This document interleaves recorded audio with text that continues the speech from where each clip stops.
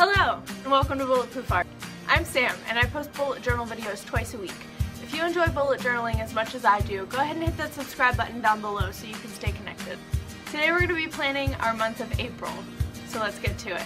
Before we jump into the April planning, I'm going to do a quick flip through of my March plan, my sleep and my mood tracker, my expense tracker, which I ran out of room on this one, so I made sure I had a little bit of extra space in my next one, my habit tracker and my yoga tracker, my brain dump, and my gratitude log. And then we have the monthly overview page, and then we're going to get into the weekly spreads.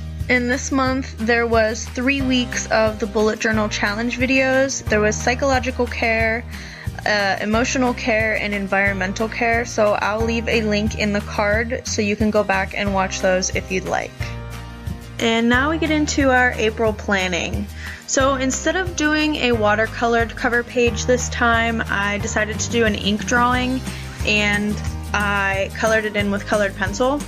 The theme that I was going for this month was spring flowers, so I have daisies and tulips and lavender flowers. I had a lot of fun drawing this out and coloring it in. If you follow me on Instagram, I posted a picture of the colors that I picked out for the month of April, and I posted that on Instagram, and I ended up cutting out the word April from that post and added it onto this instead of just writing it in, and it gave it a little extra pop. Now my sleep tracker for this month is a lot different than it has been. I saw this picture on, it was either Pinterest or Instagram, of the sleep tracker that I usually do, and then they had a section for like their energy levels, and I really liked this, so I created a sticker set of stars to add into this for my energy levels. So this is a lot different than what it used to be. I don't know how well this is going to work, but we're going to try it out and see. This took a little bit of time to set up. I have a spot for the times that I slept, and then the numbers are the hours that I slept, and then the stars are my energy level. Now I have my mood tracker, and I'm doing the mood tracker kind of the same as I did in the last one, except instead of doing a line graph, I'm doing like a bar graph type thing. And I broke it up into AM and PM instead of doing one big one. I like doing vertical layouts rather than horizontal layouts, so I broke this up into the 1st through the 15th for the AM and the PM, and then the 16th through the 30th for AM and PM. By breaking it up like this, I'm hoping it's a little bit easier to read, because on the last month's one that I did, I kept putting my lines in the wrong spot, and I got them confused a little bit, so I'm hoping that this will be a little bit easier to keep track of.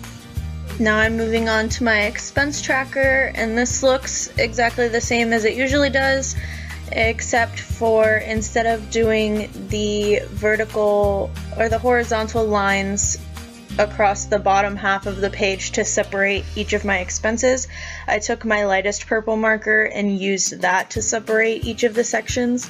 It gives it a little pop of color, and it makes it look a little bit more interesting than just the plain lines. And because I ran out of room on last month's expense tracker, I made sure I put some extra spaces in this side, just so that I had plenty of room to write in all of my expenses. For my savings tracker, I switched back to this horizontal bar graph.